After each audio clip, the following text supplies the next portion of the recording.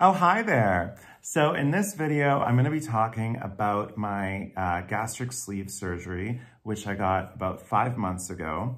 I'm going to be talking about all the steps that I had to take from the time that I had my first appointment until I had my surgery. All the different steps and tests that I had to take and go through to have it qualify for my insurance, and the process of going through it in Germany, especially as a foreigner. I am with TK, and TK Insurance does cover gastric sleeve surgery over the BMI of 50. So I was able to sort of automatically be pre-approved for the surgery. So the first thing that I would suggest is have a very good doctor, have a good relationship with your doctor. They'll also have to write letters and be involved in the process. So it's important that you have a doctor that, that supports your decision and will help you along the way. So the clinic that I went to in Berlin is called the MIC clinic, the Minimal Invasive Surgery Clinic in Zellendorf. They have an obesity clinic there, and the doctor who's in charge there is Dr. Susswind, and I love him. He was so wonderful to deal with. I had my first appointment with that clinic on June 8th. And I was very enthusiastic. Dr. Susswind and I had a really good talk, and he suggested that I do the gastric sleeve, and we put together a plan. And basically, I sort of really wanted the surgery to be fast-tracked. I had my first appointment June 8th and my surgery on October 12th, so about 4 months. Within that 4-month period, there was a number of different tests and things that I had to get done in order for my insurance to cover the surgery.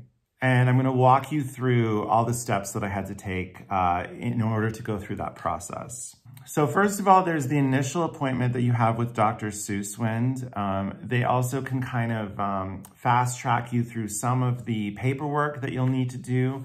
One of them being like a mental health screening, which is pretty simple. It's with a counselor. They go over some general questions with you and just do a brief overview of your mental health. Then you're going to have to do nutritional counseling. That is a part of the process. The nutritional counseling people that partner with the MIC, it's this lovely clinic run by this woman, Doris Brecht. The clinic is Doris Brecht. And so I signed up for my first nutritional counseling appointment with them. And I would need to have 3 before my surgery.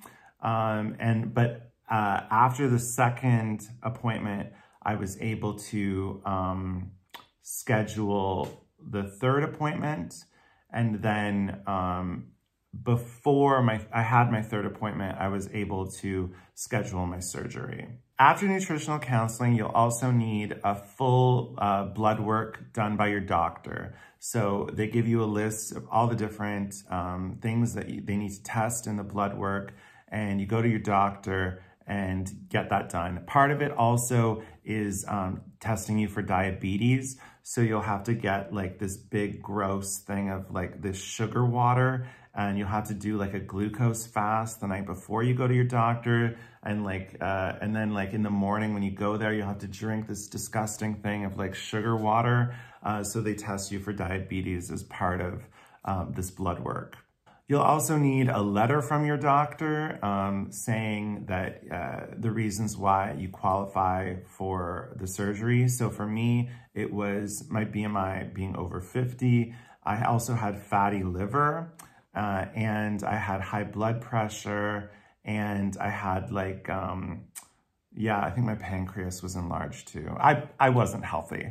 And also you're gonna need like an insurance form thing from your doctor as well. Next, you're gonna have to go for a test for your heart and your lungs. The obesity clinic too was able to set up a lot of these appointments for me. The fact that I couldn't speak German was never really a problem. So they test your heart, you get like hooked up to, these little probes or whatever you call them, and you have to do some light exercises, and they monitor like your heart rate. And then you have to do some breathing exercises, like really deep breathing into, you know, some sort of thing that measures your lung capacity. Basically, my lungs and my heart were fine. Then you have to do an ultrasound of your abdomen. So they basically, in this ultrasound, were focused on your liver and your pancreas.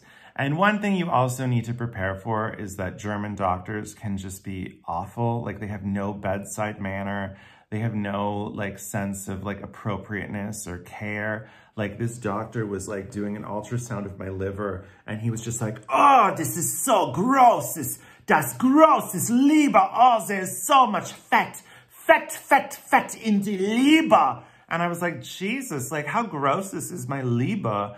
Like, have you never seen someone with a fat liver before? Like, relax. And I had already stopped drinking for 3 months. I was just thinking to myself, like, holy fuck, like, how bad was my liver 3 months ago? If 3 months sober, this is what my liver looks like.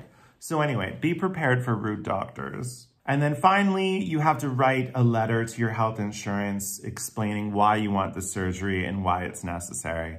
My letter was very beautifully written. Maybe one day I'll share it with you.